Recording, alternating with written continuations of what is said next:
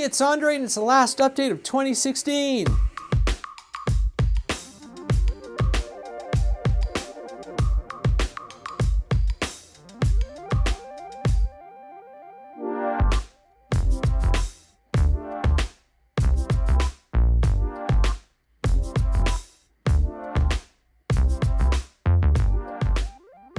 That's right, it's not Friday, it's Saturday actually, and I do apologize for that, but I went out to see Rogue One with my dad last night, so ran out of time.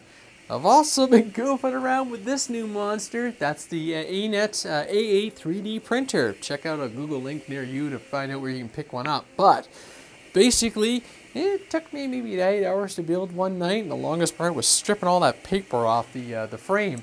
And from here on, I've been kind of just learning the software, figuring out how to calibrate it and get it going.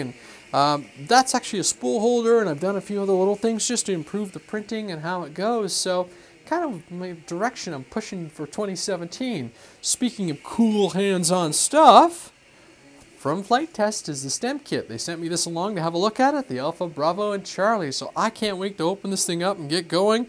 I'm kind of thinking the Alpha is going to be my favorite, but you never know, right? 3 different ones. Maybe something is going to spark me up on 4S. Can't wait. And that's kind of a theme I'm thinking about for 2017. More hands-on, get back into the scratch building. I still love all my foamies and still be working with them. And I got to get Ruben's wings in the air, and that'll come. I just, I've been kind of having squirrel moments with this stuff, right? The arrows have got to get repaired and a couple other things have to be done. But I'm having so much fun. And I think 2016 is just showing me where I want to push for 2017, because this year's been so cool, but I want to change it up and try some different stuff and just keep learning and keep exploring and just keep doing all this awesome stuff with this hobby, because it's been such a rewarding experience. I know Chris and Wayne got out flying today, and I'm super jealous. They had the beavers out on floats and skis in the snow.